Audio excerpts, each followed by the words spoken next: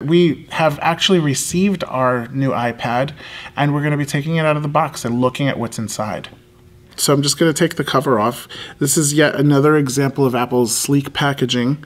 You'll notice if you've ever bought anything else made by Apple that their packaging is always done really beautifully and kind of tight. So it's going to take me a second to get this cover off.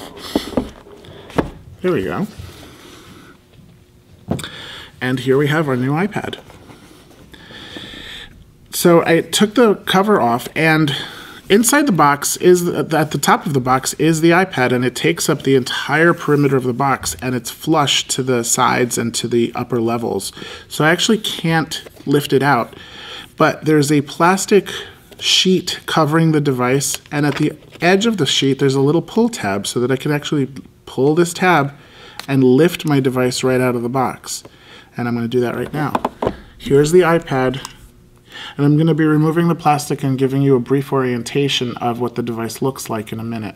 But let's look at what else is in the box. Here we are back in the box, and again, as I feel around the box, I feel little tabs, little pull tabs that allow me to get access to everything else, because everything is very snugly placed.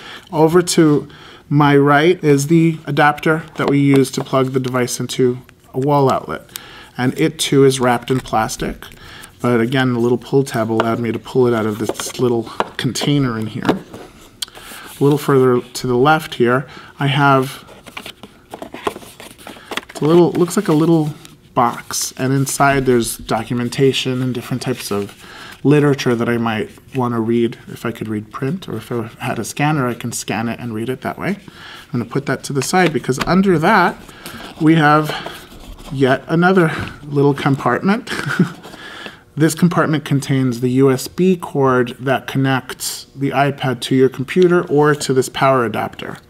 And again, this is wrapped in a sheet of plastic, and it fits really nicely into this little box, or into this little compartment down here. And that's basically all that's contained in the box. It's the iPad itself, the adapter, a little instruction booklet, and the cord that connects the iPad to either your adapter or your computer.